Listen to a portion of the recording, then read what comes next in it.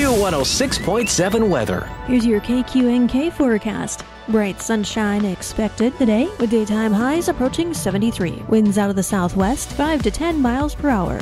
Overcast skies tonight. Slight chance of rain showers. Lows dip down to about 51. Lots of sunshine tomorrow. Slight chance for showers. Highs around 78.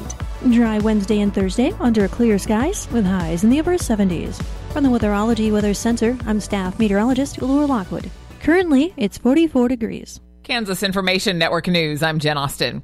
A jury in the discrimination trial against the city of Topeka has found in favor of the plaintiffs. Roxanne Stewart has more. The jury in the trial in federal court in Topeka ruled the city's government discriminated against Major Jana Kizar and Captain Colleen Stewart on the basis of gender when it passed them over for promotion in favor of a less qualified male candidate with credibility issues. Both women were awarded compensatory damages and back pay. Captain Stewart was also awarded front pay. Both Kizar and Stewart remain with the department. I'm Roxanne Stewart. Beginning January 1, the amount someone will receive with the Kansas Housing Voucher Program will be based on zip code. Residents have been receiving a flat rate for their vouchers. The change is happening through the U.S. Department of Housing and Urban Development and will impact several, but not all, Kansas counties. The change may allow some residents to afford living costs in areas with higher incomes. There's more at HUD.gov and then search for Kansas. This is Kansas Information Network News.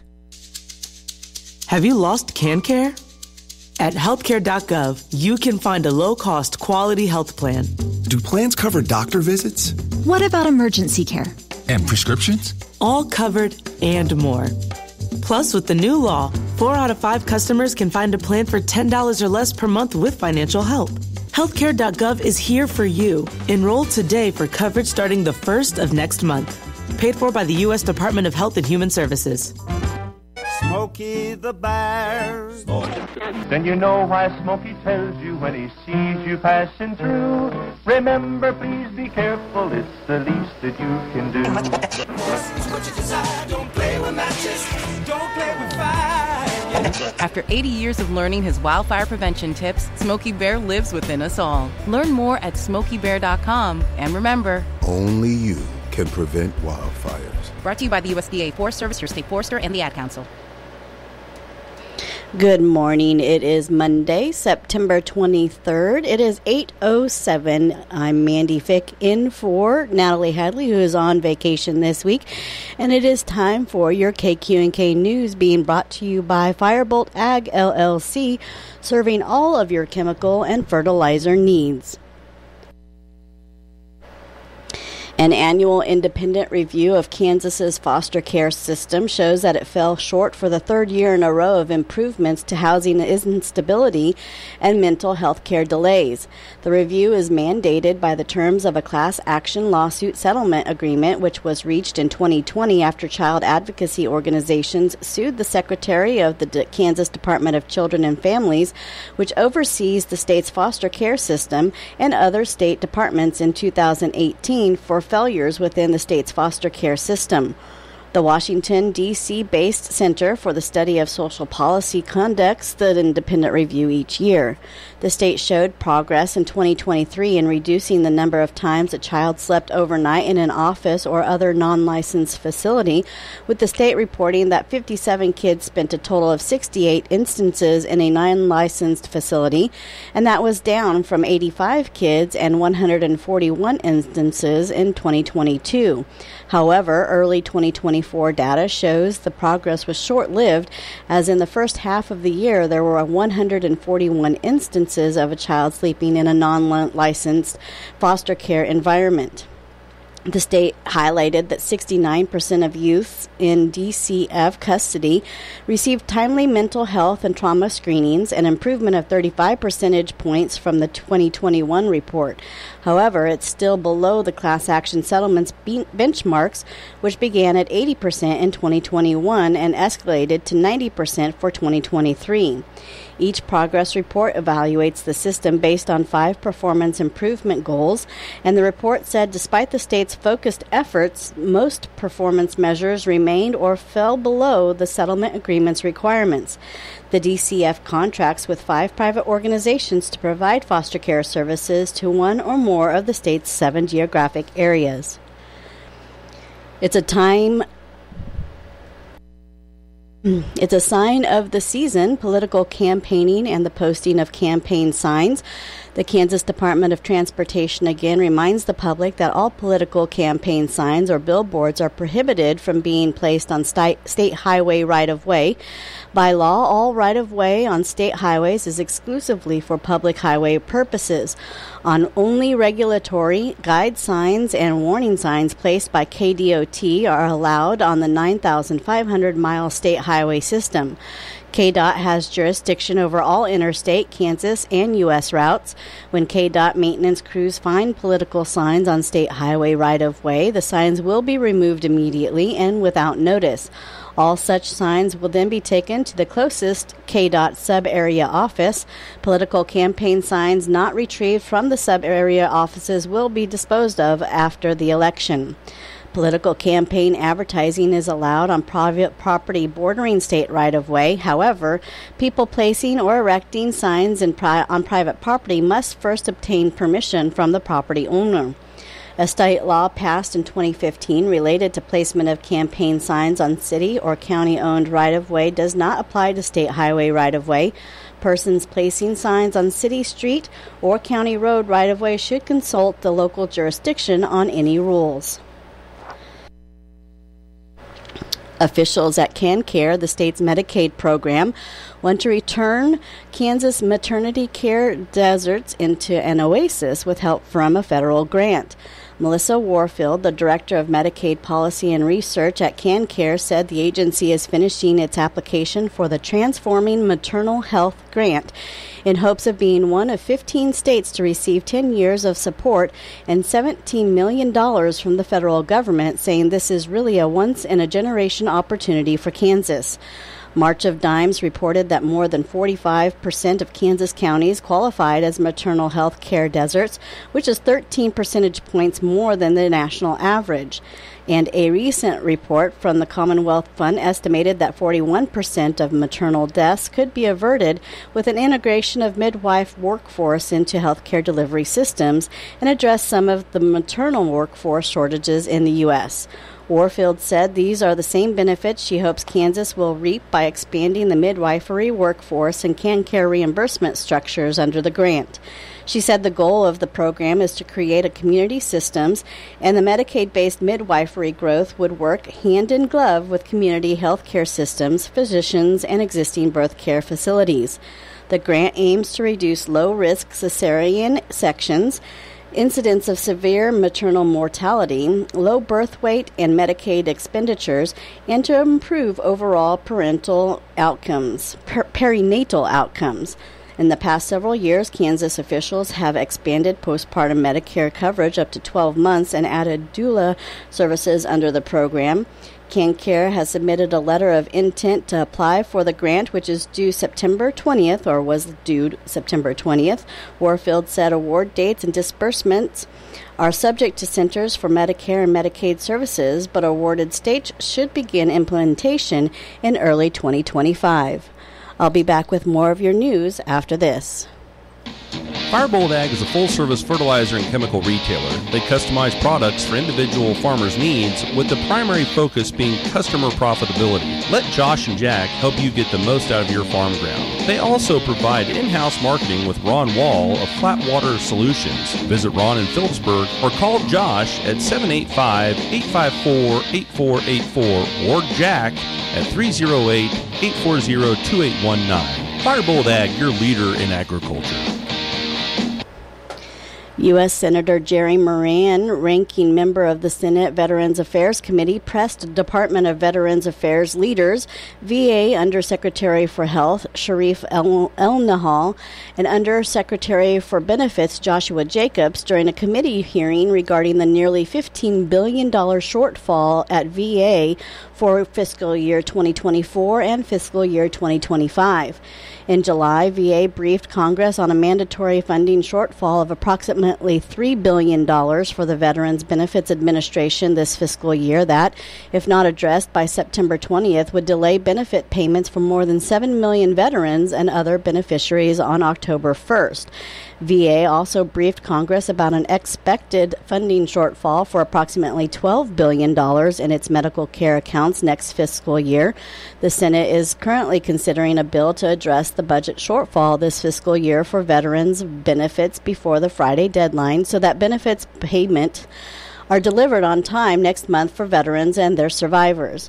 During the hearing, Senator Moran questioned Undersecretary Elnahal and Undersecretary Jacobs about the lack of appropriate communication and transparency with Congress and the American people about VA's funding needs, which put services for veterans and their families in Kansas and across the country at risk.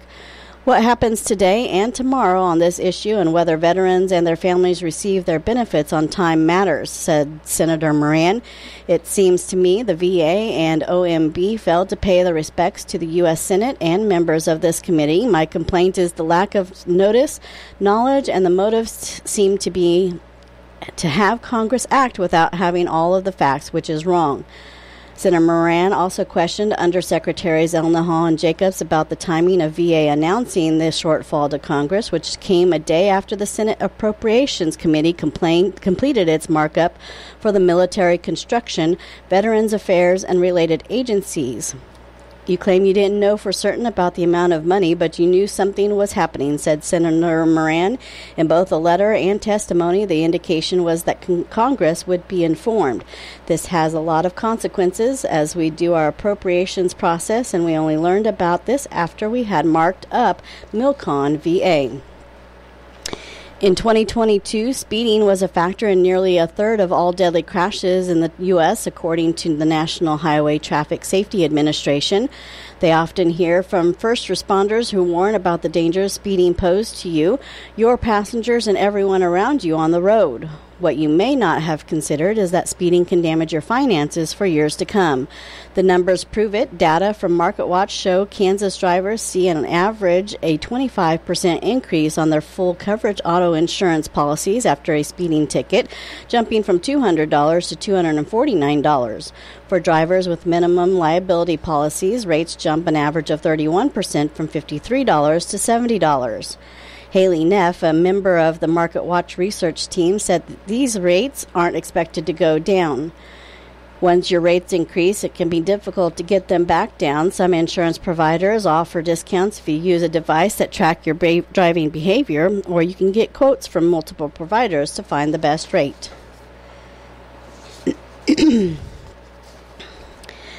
It's a busy time for farmers in Kansas with fall harvest underway. The Kansas Highway Patrol would like to remind motorists to use more caution and patience when traveling around farm trucks, tractors, combines, and other implements.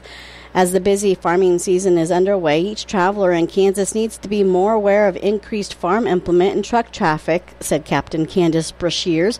In Kansas, we have a many trucks exiting and entering the roadways at any given time. Traveling around these vehicles requires extra caution. Most farm equipment is not designed to travel at highway speeds and may only travel 15 to 25 miles per hour.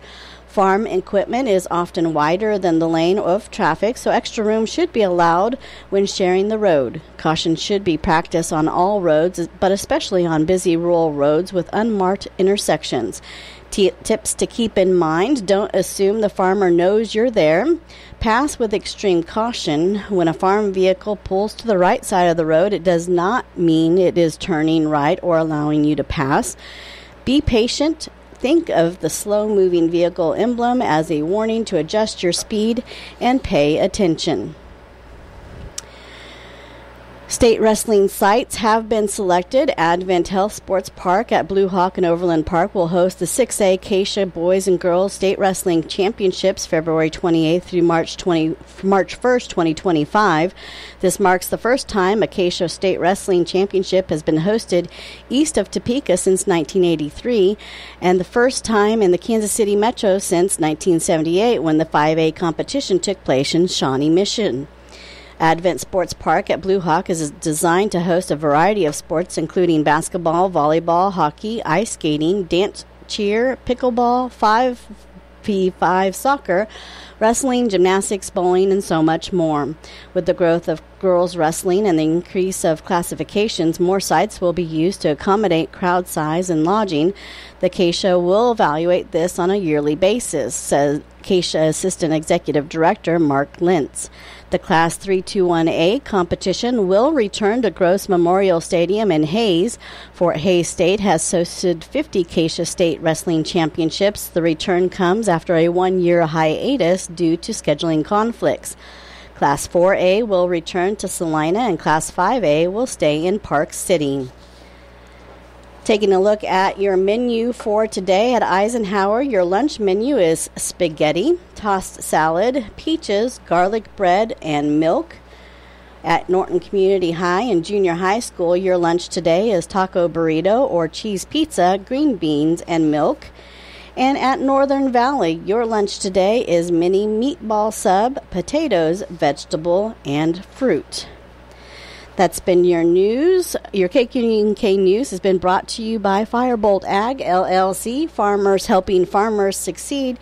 You can contact Firebolt Ag today to get the most out of your farmland.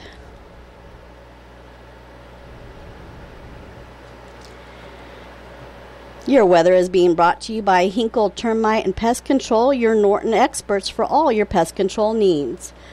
For today, sunny with a high near 73, calm wind becoming south around 5 miles per hour in the afternoon. For tonight, a slight chance of sprinkles between 1 a.m. and 3 a.m., then a slight chance of showers after 3 a.m., increasing clouds with a low around 51, south wind around 5 miles becoming west after midnight, chance of precipitation is 20%. For Tuesday, a slight chance of showers before 7 a.m., then a slight chance of sprinkles between 7 a.m. and 10 a.m., mostly cloudy, then gradually becoming sunny with a high near 78. A north wind at 5 to 15 miles per hour. Chance of precipitation is 10%. Tuesday night is mostly clear with a low around 47. North wind around 5 miles per hour, becoming calm in the evening. For Wednesday, sunny with a high near 77, calm wind becoming northeast around 5 miles per hour, and Wednesday night, clear with a low around 46. I'll be back with more of your weather after this. When you've got bugs, we know what a nuisance that can be. Lock 'em out. From Hinkle Termite and Pest Control, Lock 'em Out is our very effective residential insect prevention program. We'll come to your place and treat your foundation plus all insect entryways. And while we're there, receive a free termite inspection. Call Mr. Rich Wenzel, our certified technician in Norton, at 785-202-0167. That's 202-0167. Continuing with your forecast for Thursday, sunny with a high near 78. Thursday night is mostly clear with a low around 48. Friday, mostly sunny with a high near 78, and Friday night for homecoming, mostly cloudy with a low around 53. Saturday is partly sunny with a high near 78, and Saturday night partly cloudy with a low 51, and Sunday mostly sunny with a high near 78. Your weather was brought to you by Hinkle Termite and Pest Control in Norton. You can call Hinkle Termite and Pest Control at 785-202-0167 for all of your pest control needs. Your Kansas Sports is up next, and it's being brought to you by United Northwest Federal Credit Union, where everything they do for you.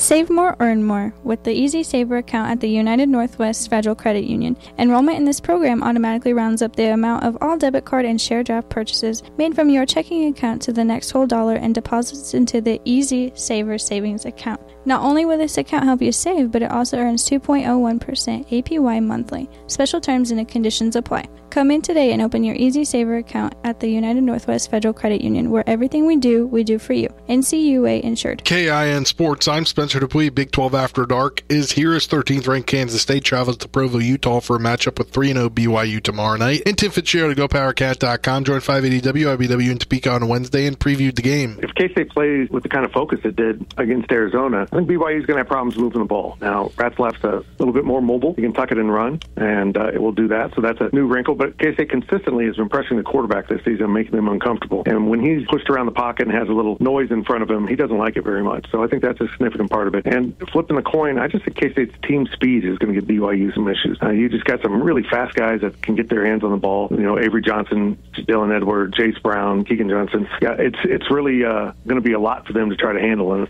I'm interested to see if they put anything new offensively on the field or they just do what they do and, continue to save stuff because they haven't really dug into their playbook that deeply. Kickoff is set for Saturday at 9:30 p.m. on ESPN, Kansas Information Network Sports. I'm Spencer Dupuis. ValleyVet.com. Ranchers, have you considered adding a calf table to your cattle working equipment? The Powder River Classic Calf Table has great features for ease of operation and efficient calf processing. This calf table accommodates calves up to 450 pounds and features a reversible headgate for opposite side branding, optional left or right side tilt, 3-level tilt down options, and a balanced easy tilt system. Boost the health and performance of your herd. Shop trusted vaccines, dewormers, implants, and more at ValleyVet.com.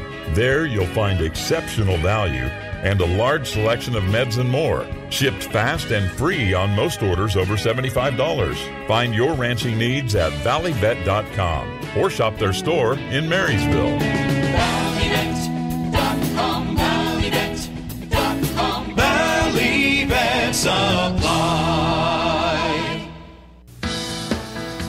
It's true, many of us spend more time thinking about what's for dinner than preparing for retirement. But if you think your retirement needs deserve more attention, I agree, and I'd like to help.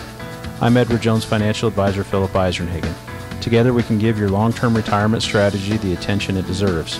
Stop by our office at 418 East Holm here in Norton or call 877-3373. Edward Jones, Making Sense of Investing, member SIPC.